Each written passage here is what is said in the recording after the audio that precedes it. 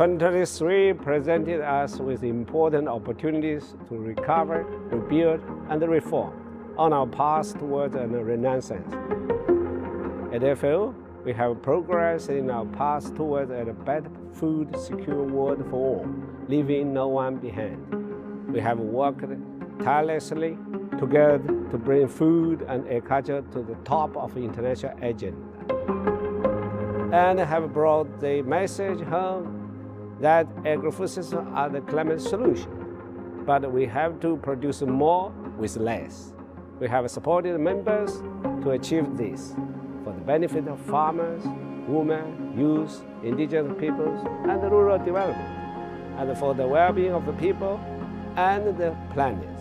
We have continued to mobilize the volunteer contributions to sustain the transformation of global agri-food systems, ensuring that the financing is directed to those who need it most, smallholder farmers.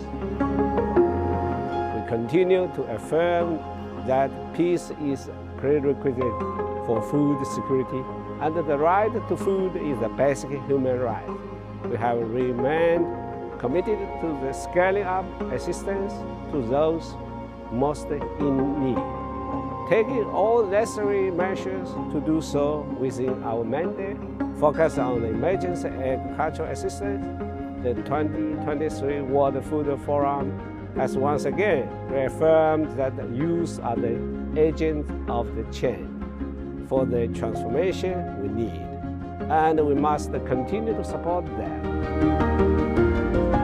The World Food Day 2023 theme, Water is life, water is food, leaving no one behind, made the vital connection between water and food.